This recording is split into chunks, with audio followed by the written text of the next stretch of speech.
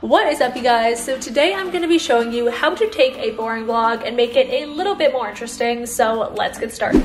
All right, the lighting is not great, but we're vloggers, we run with it, we're figuring it out. So I'm currently in the middle of editing my Italy series, and normally I will save tutorials until the end of a trip or in between a trip, but I thought, heck, why not do one right in the middle of when I'm actually editing a video and kind of go over some different stuff. And I wanted to do today's video because I currently have a vlog that I'm editing that's like not super interesting, but there's little tips and tricks that you can actually do to make a boring vlog more interesting. So I'm gonna go over that today. So if you guys are a creator or are wanting to become a creator, then this video might just be for you. Okay, so let's first talk about what makes a good vlog. So first off, the vlog has to be interesting to someone. Whether you're creating a travel vlog or just your everyday life, or doing an informational video like this. And I really want to stress that you don't need to have a super interesting life to make an interesting vlog, because what Joe Blow down the street might find not that interesting, the person next to him might love it. So you can really create a vlog on anything. So there's a few things that's going to make a vlog a heck of a lot more interesting,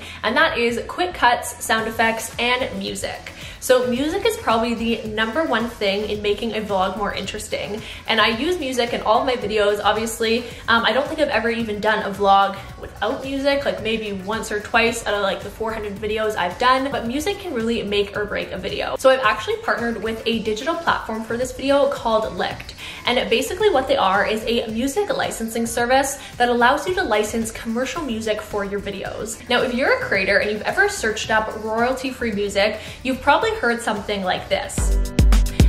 And I don't know about you, but that doesn't get me super amped up and excited to edit, because music for me can truly make or break a video. So what's really awesome about Licked is it actually allows you to license commercial music from real labels and real artists that you can use in your videos and not have to worry about a copyright strike. So what Licked actually does is it allows you to go onto their platform, search up certain music. They have a bunch of different playlists you can browse. And what's really cool is they have music from people like Snoop Dogg, Melanie C, Simple Minds, and so much more. If you guys want to check it out, I'm gonna leave a link below, and you can actually get your first track for free. Completely free, you don't need to pay anything, so you can actually go onto the website, figure it out for yourself, see how you like it, and then go from there. And if you guys are wanting to sign up, definitely do it right away, because the first 30 people to click the link will actually get 50% off their second order as well. So as I mentioned at the start of the video, I'm currently editing my Italy series. So I'm gonna pull up one of my vlogs and share the screen with you guys. I'm currently editing a vlog that is kind of like an in-between vlog. It was a day that we were actually going to this like luxury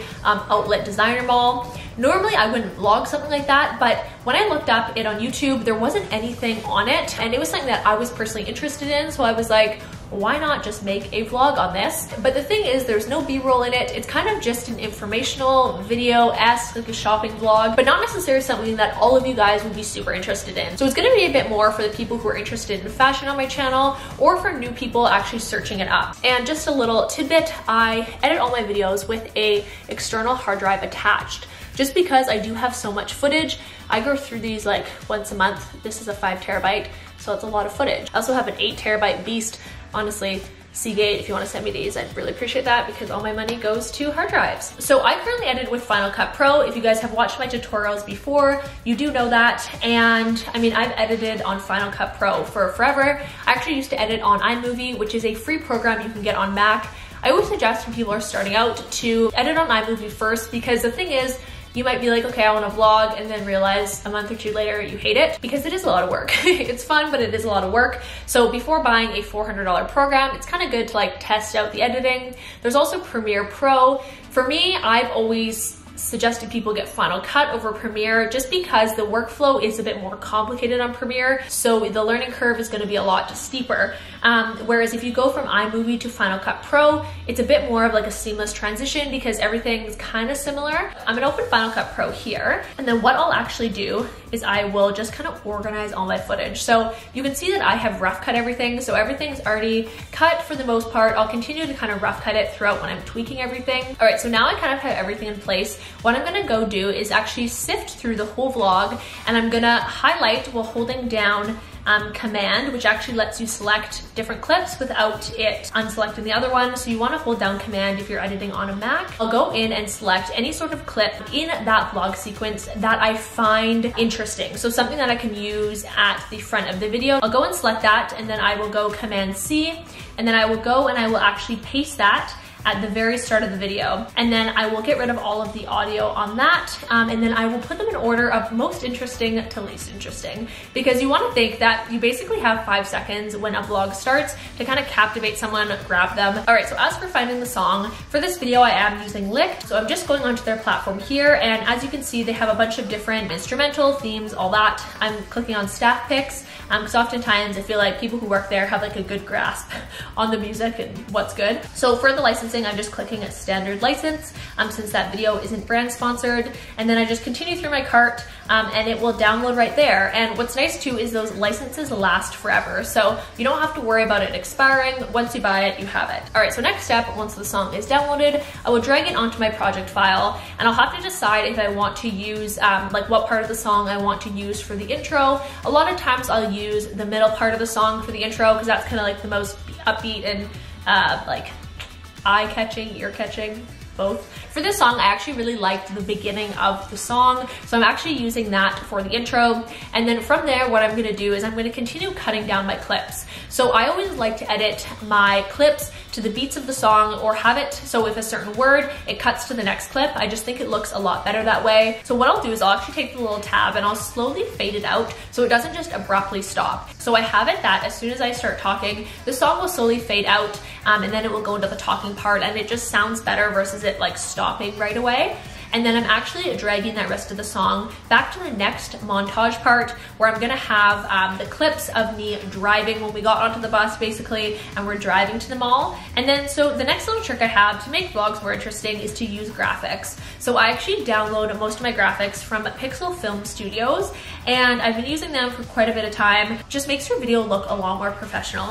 And I'm actually gonna use a few more of these titles sprinkled throughout the vlog. And that's a really good tip that makes vlogs more interesting, is having little pop-ups, and it just overall makes it more visually appealing. As you can see, I start with the intro, and then I kind of just like move along the vlog. What I'm gonna do is I'm gonna actually go into the transitions. I use this slide tool, and I put that in between the clip of me talking into the next montage part where the music starts. So once again, I'm having that music fade in, and then I just make the transition really quick. So I take my tab and I make that part a bit smaller. And then what I'm doing is I'm actually including a transition noise. I actually downloaded this thing from YouTube called Cinematic Whoosh, and basically it's just the noise of this. And it's something so small that makes the video more interesting. So when you're transitioning, say you have a boring vlog, you're not really doing much in your day, if you're going from the kitchen out to run an errand, you can have the vlog, have a transition go over, and it goes shh.